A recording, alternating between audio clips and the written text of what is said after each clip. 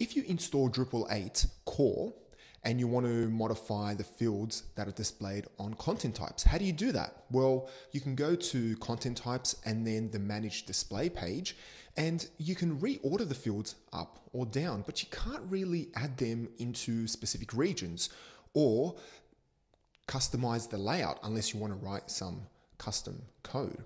Now, what Display Suite does is that it extends the standard managed display page. So instead of just being able to move fields up and down, the module gives you a collection of layouts with their own regions. So you can easily drop and move fields into specific regions. And of course, if you want to create your own layout, well, you can do all of that with a bit of custom code. So in today's video, I will show you how to set up Display Suite on the article content type. So here is the website that I'll be working in today. Now, the only thing I've done beforehand is I downloaded Display Suite and layout plugins, which is a dependency for Display Suite. So to get started, just go to Structure, Manage Display, and click on Manage Display on the article row. If you want to enable Display Suite for basic page, then just click on Manage Display on basic page and it will take you to the managed display page. So let's do that for article. And right here, you can see that this is the stock standard managed display page. However, Display Suite has added in these extra options. So the first thing I'll do is I won't use the default view mode because I like to use the full content view mode. So I'll just enable full content.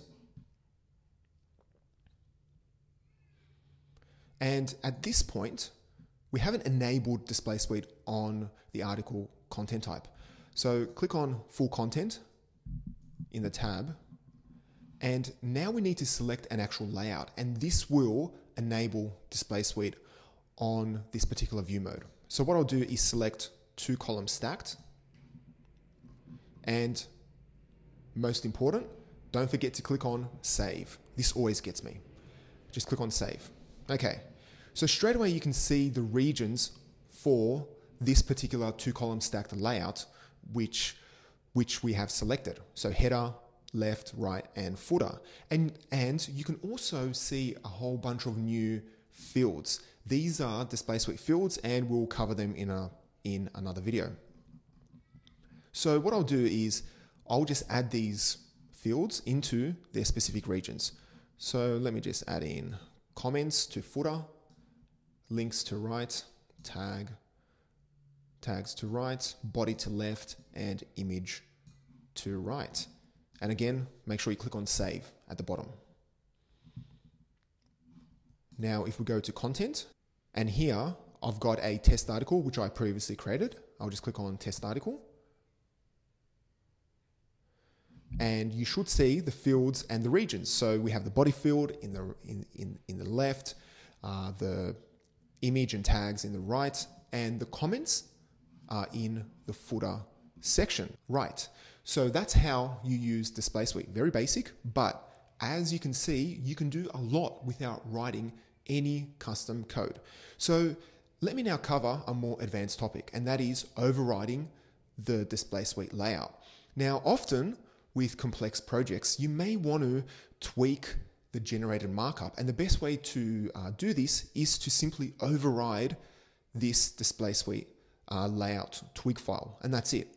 And Display Suite makes it very easy. So what I'll do is just click on Manage Display. And if you were paying attention down here, you will see that we have these template suggestions. And so this tells us the file names for the template which Drupal will grab and override. And luckily for us, we know exactly where this template is. So what I'll do is I'll just go to this directory and copy it into the core Bartek theme. Now, do not do this on a production site. Remember, you don't want to override or modify anything that's in the core directory. But because I don't want to waste too much time, I'm just going to add it to the core Bartek theme. So what I'll do is go into PHP Storm, go to Modules, Contrib, Display Suite, and then Templates. And I'll find ds2col stacked html.twig, which is the one I want. I'll just copy that. And then I'll go to core, themes, and Bartek, templates, and paste that in. And what I'll do is I'll just add in, I'll add in a bit of text so that I know that this particular twig file has been picked up. So custom DS layout. Now don't forget to rebuild the site cache. So I'll just type in drush cache rebuild, and then just give it a bit of time. There we go. And if we go to content and then go back to our test article, you will see that Drupal now is picking up our overridden twig template. Okay, now that you know how to override the template, let's look at changing the markup in a different way. So if I inspect the layout, you'll see that we have this bit of markup: group header, group left, group right, group footer. Now,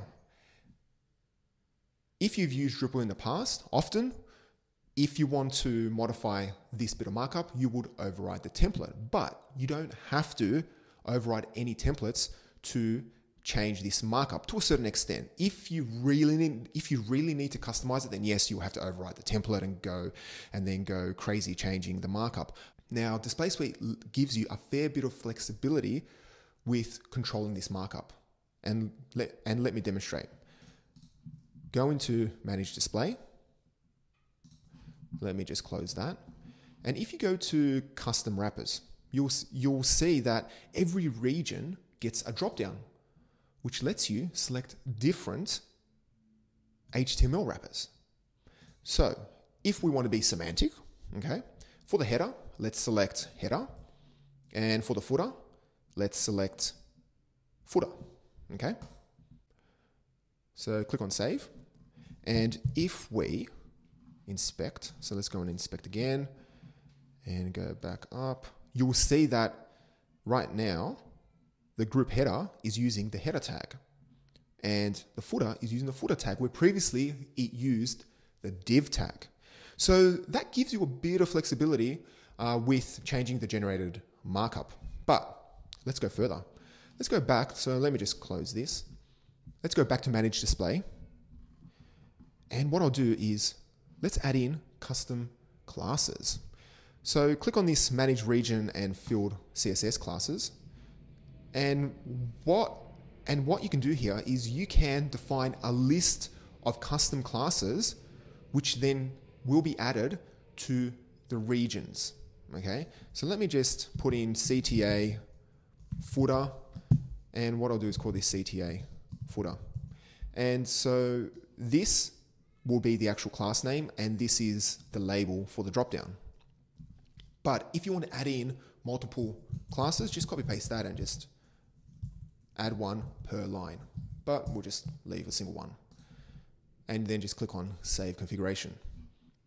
Okay, let's go back into Manage Display. And then if we click on Custom Classes, we see now a bunch of multiple option fields where you can select the class which is created. So if I want to add in, say, CTA footer, let's just add it to the footer. And I click on Save. Okay, so now if we just go in here and inspect, this can be fun trying to find the bit of markup, and here we go. So here you can see that our custom class, CTA footer, has been added to the footer element. And we did all of this without writing any custom code.